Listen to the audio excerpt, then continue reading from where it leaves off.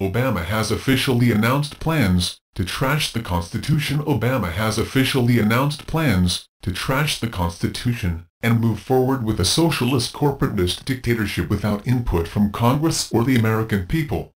He made the announcement Tuesday during a cabinet meeting. We're not just going to be waiting for legislation in order to make sure that we are providing Americans the kind of help they need. I've got a pen and I've got a phone, Obama said. And I can use the pen to sign executive orders and take executive actions and administrative actions that move the ball forward in helping to make sure our kids are getting the best education possible, making sure that our businesses are getting the kind of support and help they need to grow and advance, to make sure that people are getting the skills that they need to get those jobs that our businesses are creating. Article I, Section I of the Constitution clearly states all legislative powers reside with Congress. The founders were inspired by the writings of Montesquieu and insisted on 3 separate branches of government, and instituted a system of checks and balances to prevent tyranny. But I'm also the president of the world's oldest constitutional democracy. There can be no liberty where the legislative and executive powers are united in the same person, Montesquieu wrote. James Madison, writing in Federalist 46, warned that consolidated power at the executive level is the very definition of tyranny. The accumulation of all power, legislative, executive, and judiciary in the same hands may justly be pronounced the very definition of tyranny. But I'm also the president of the world's oldest constitutional democracy. George Washington signed the first executive order proclaiming a national day of Thanksgiving in 1789.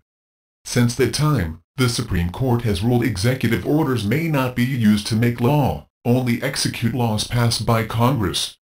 From Woodrow Wilson and Franklin Roosevelt onward, however, presidents have signed a large number of increasingly audacious and unconstitutional executive orders. Obama, lacking the charm of Franklin Roosevelt, nevertheless seeks to follow his path in growing executive power, writes David Davenport. Starting with President Woodrow Wilson, and culminating in Roosevelt's New Deal, progressives sought to undermine the power of the legislature in favor of consolidating power in the executive branch. From passing the sweeping health care reform bill on a party-line vote, to the largest use of executive czars in our history, to initiating new policies on things like immigration and gun control by executive order, Obama seeks to leave 225 years of constitutional separation of powers behind. This needs to be exposed for what it is, a series of constitutional end runs and a power grab by a frustrated and legacy-driven president. Republicans, looking for partisan ammo to attack a Democrat president, will undoubtedly criticize Obama's latest constitutional affront. Executive orders and their gradual evolvement of the imperial presidency is not limited to Democrats, however.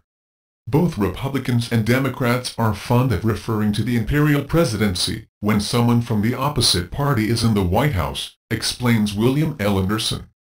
Yet both parties have acted to protect and strengthen the presidency when it was to their advantage. Unless members of the other branches are willing to act on the important principle of decentralization of power, the American experiment will end up being nothing but a footnote of history. This relegation of the American experiment to an irrelevant footnote is precisely what the global elite with a stranglehold on government have in mind. The globalist intelligentsia continue to argue in favor of trashing the Constitution. In 2011, CNN contributor Fareed Zakaria argued that the Constitution is outdated, and its principles should be debated and fixed to conform with the modern era. He suggested a set of amendments to modernize the Constitution for the 21st century. Adherence to the Constitution is now portrayed as a form of mental illness. Indeed, there is something infantile in the belief of the Constitution worshippers that the complex political arguments of today can be settled by simple fidelity to a document written in the 18th century, the editors The Economist wrote in late 2010. When history is turned into scripture and men into deities, truth is the victim.